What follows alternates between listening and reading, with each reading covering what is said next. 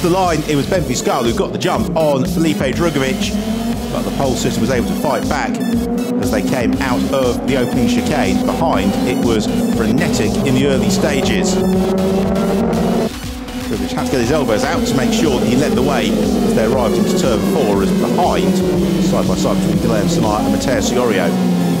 The first lap was absolutely frantic, with Fiscal, Samaia, Michael Benyaya, Siorio all in the mix, but Benyaya out of the race with damaged suspension after brushing wheels with Guilherme Samaia. Behind, Christian Harm put in a superb performance, fending off Cameron Das for several laps before eventually the American was able to slip past. Some superb wheel-to-wheel dicing throughout the field as Yanis Fitcher also attempted to overhaul his teammate at that moment on the curbs, momentarily demoting the German.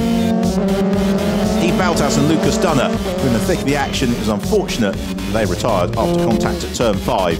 Felipe Drugovich, however, was dominant, taking victory for the RP Motorsport team by some 10 seconds, his second win of the year and one that propels him to a healthy lead in the championship.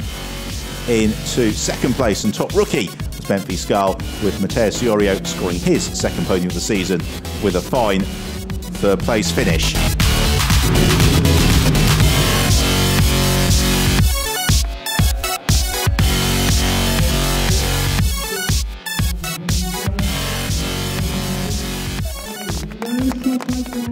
Thank you.